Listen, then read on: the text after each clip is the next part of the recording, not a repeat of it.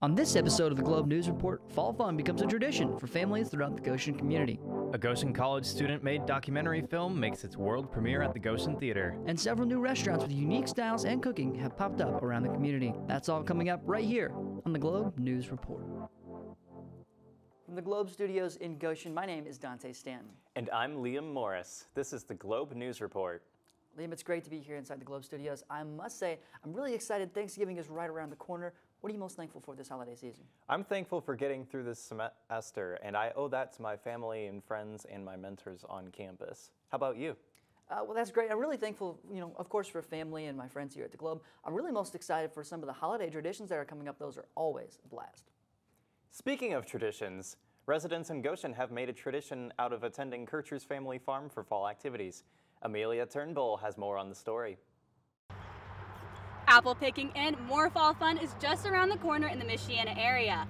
Kercher's Apple Orchard is a staple fall fun destination for most people in the community. Kercher's got its start in 1922 with William Wheeler Kercher. Kercher planted apple trees at his home and later expanded to a 40-acre location. Now, Kercher's is family-owned and farmed on 300 acres of land. Molly Kiefer, co-owner and market manager at Kercher's, comes from a long line of Kercher's owners. I'm the fifth generation of the family, Kercher's family, and my great-great-grandfather started it. Kercher's has many options for people of all ages to enjoy fall fun. Oh, everything's fun here at Kercher's. We have you pick apples, we have you pick pumpkins, we have hay rides. Customers enjoy coming out and getting the farm experience, but one specific event seems to stand out in their minds. They do the hay rides. I really like going on the hay rides with my family. Definitely go on the hay ride. The hay ride is so much fun. They cart you in. You sit on hay and you go on a little cart over to the pumpkin place where they have set out pumpkins for you to choose, and then you go choose your pumpkin. With all that Kercher's has to offer, it's no surprise that they have families who come out to the farm every year. It's generational, definitely. Everybody comes and they say, oh, we've been coming for generations. So it's a lot of fun to see all the families come out. But you hear by word of mouth, people talk about Kercher's all the time, like driving past and seeing it or going with friends and family. Yeah, a lot of people talk about it. Yeah.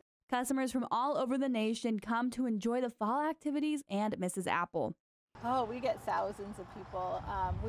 My mom is Mrs. Apple. She's been doing field trips for like 40 years, so everybody calls her Mrs. Apple, and she sees at least 5,000 kids a year. Kercher's is a staple for fall activities in Goshen, especially for young people. Kercher's is like the only place you can go, around here to go get this family-friendly entertainment, fall entertainment. Next year is going to be a special one for Kercher's. So we've been here 100 years next year. We'll celebrate 100 years. So 1922 we started it. More information about Kercher's Sunrise Orchards can be found at kerchersorchard.com. Reporting for Globe News, I'm Amelia Turnbull. It's great to see so many Goshen residents making Kercher's Orchards a traditional destination. Have you ever been there before? I have. I absolutely have. It's where my family and I have gotten pumpkins every year since I was little. It's always a go-to destination for the Stanton family. Coming up, we'll visit the premiere of Blossers Park, a recent documentary a pair of Goshen College students produced this past summer. That and more are on the way on the Globe News Report.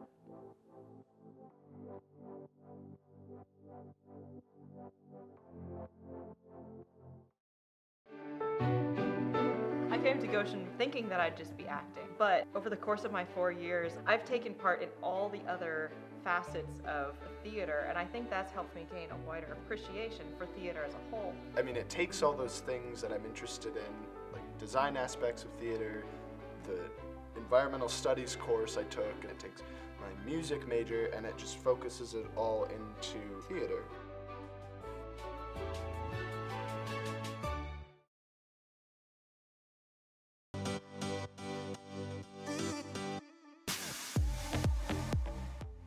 Welcome back to the Globe News Report. A new documentary focusing on one of Goshen's most forgotten locations, Blossers Park, premiered in October. Jeremiah Sherrill and Tyson Miller have the story.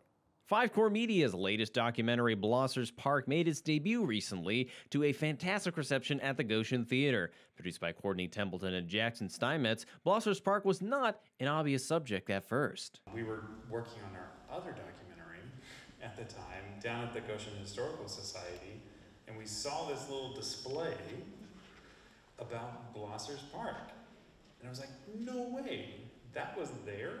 The filmmakers found upon visiting the island that not much of its past had remained. It's kind of hard to get around, but there was also a lot of surprising remains left. There was a maypole and just a lot of concrete foundations there. Projects like this require a lot of work. It took Courtney and Jackson months to create a documentary that would tell the story of a long-forgotten island that at one point was the hotspot of Goshen, an important gathering place of the community. Early June is when we began production.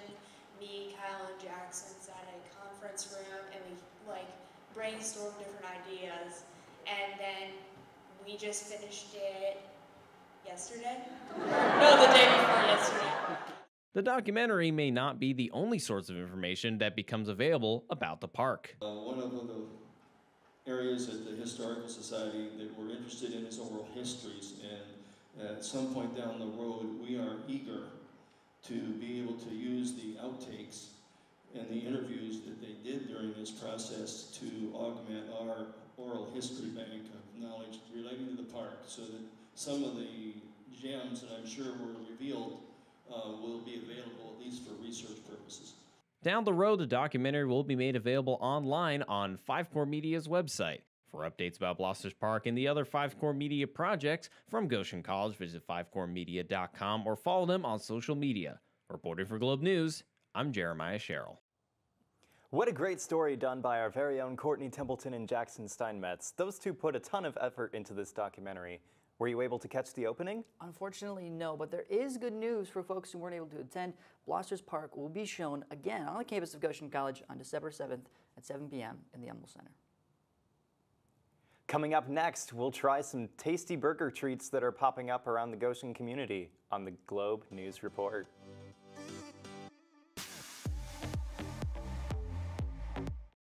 I work for the best college radio station in the nation. It's not New York City or Chicago, it's Goshen College.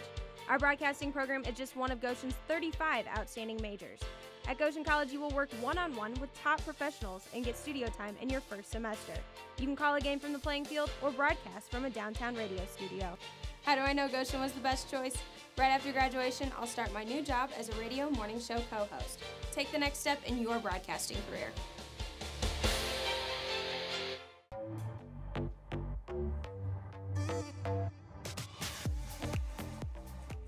Liam, I have to ask, are you a burger fan? There's nothing like a good burger with all the fixings. How about you?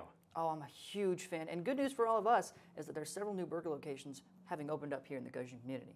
That's right, Dante. And our reporters were able to get the full scoop on all the tasty details. Mackenzie Sanchez has the story.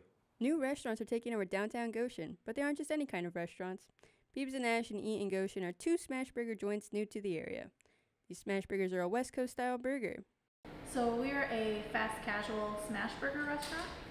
We are full counter service. We also have a full liquor license. Both restaurants also serve vegan and vegetarian options and serve up their own unique styles of fries. We run a West Coast inspired smash burger, so we focus on a really thin, crispy patty.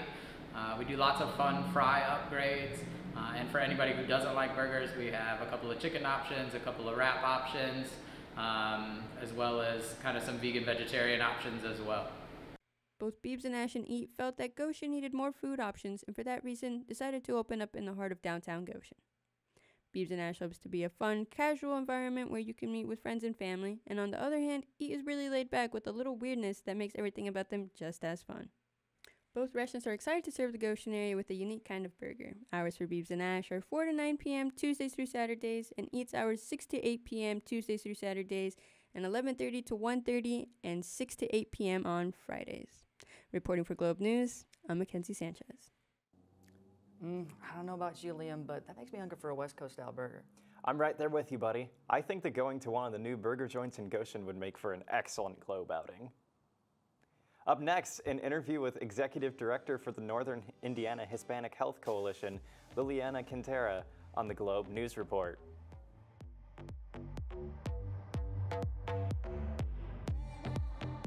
I'm getting my degree from the college named TV School of the Year 3 out of the last 4 years. It's not in Muncie or in Indianapolis. I attend Goshen College, and communication is just one of the 35 outstanding majors offered here. At GC, you will work with professionals and get your hands on the camera in your first semester on campus. How do I know that Goshen College was the best choice? Right after graduation, I start my first job, broadcasting professional baseball. Take the next step towards your career.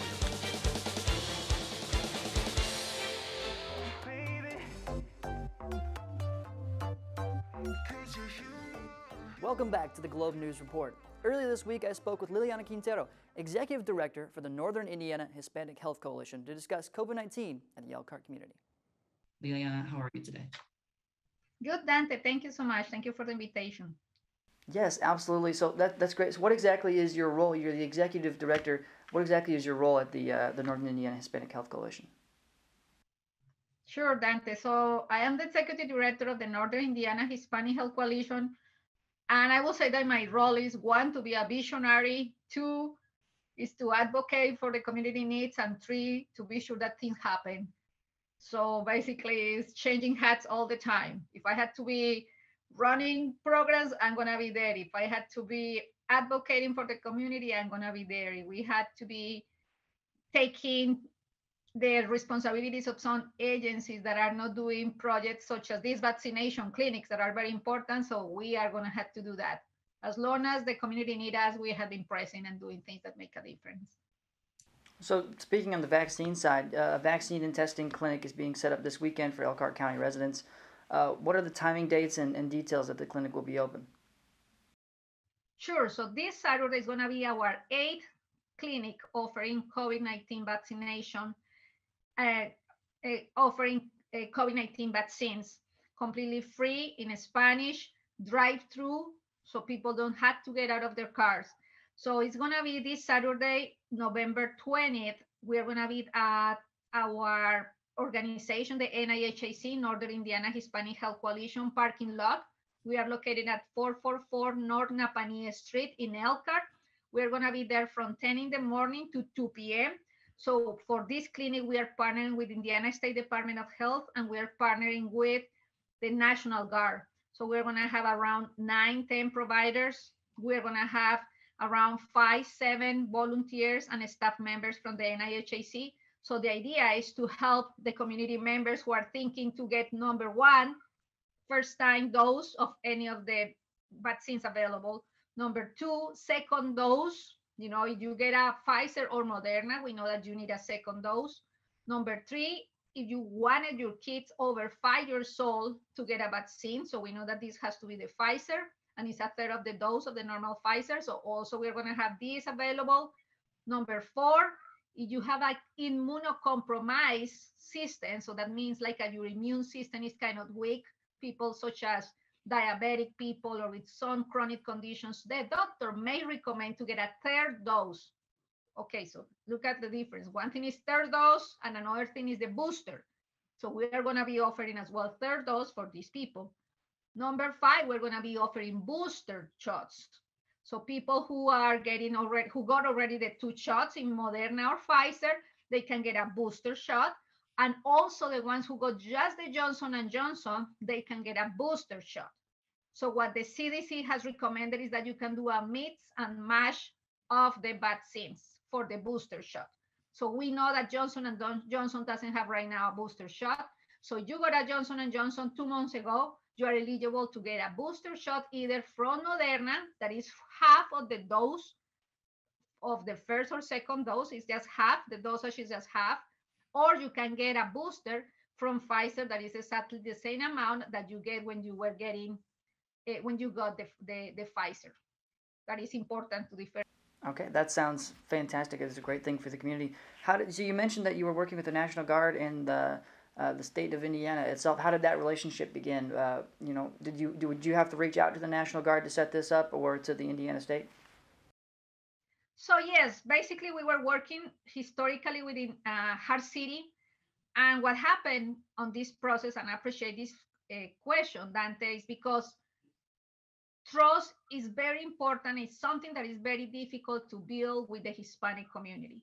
So, for example, Hart City, the first time that we were contacting them to work in this drive-through initiative, that we are the pioneers with the drive-through in Elkhart, they were saying, I don't think that is a good idea, Liliana. We are lucky we just get 10 or 20 people in a day for vaccines. We're talking about July of this year. And I say, don't worry, this is going to be successful. So we have in the first event, we have 196 people getting the shot. So they were amazed.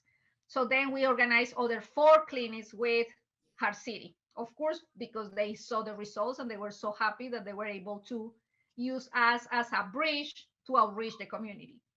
Then they had troubles with the staffing. So as every single organization in the state, so they didn't have enough people willing to work on a Saturday, because I forgot to mention that we are also making these clinics available when people are as well available. So when they can have access to that in a safe place and also in a convenient hours. So then they say we cannot keep working in these mobile clinics. So then we contact the ISDH, and they have like a mobile troop for different counties, and one of them is kind of handling St. Joseph and Elkhart, and happened the same. So when I contact ISDH, they say, oh, Liliana, we're going to be jumping in one leg if we get 100 people, because we are lucky if in a full day, 8 to 8, we get 40. And the first clinic, we got 156 people. Okay, and you mentioned that the appointment status. Where can community members register for appointments ahead of time? Yes. So the community members can do 2 things for setting an appointment. One, they can get one of our flyers in any of the stores or on our Facebook page, and you're there going to find a QR code, and they can read that QR code and they can set the appointment online. Second, they can call to our COVID-19 hotline. Is 574-206-3938, 206-3938, and they can set an appointment as well there, or they can call to our office on our normal hours. That is 574-522-0966, 522-0966, and they can as well set the appointment there. Last question is if there's anything else you'd like to add about the clinic coming up this Saturday, please let us know. So Dante, basically my invitation for the community members is that the COVID is still there. I know that unfortunately in Indiana, we are behaving like it is gone. We are still in orange, meaning that we have a high rate of transmission. I think that no matter who is listening to this video right now, it has a huge social responsibility to do their part to stop this COVID. Thank you very much. It's a very strong message to close things out. I really appreciate that. Thank you for spending time with us today and doing this interview. Thank you, Dante. Thank you for your flexibility. That's all for this edition of the Globe News Report. Make sure to check us out on Facebook, Instagram, and Twitter at 911 The Globe. And our website, globeradio.org, for more videos and local content. Until next time, this has been the Globe News Report.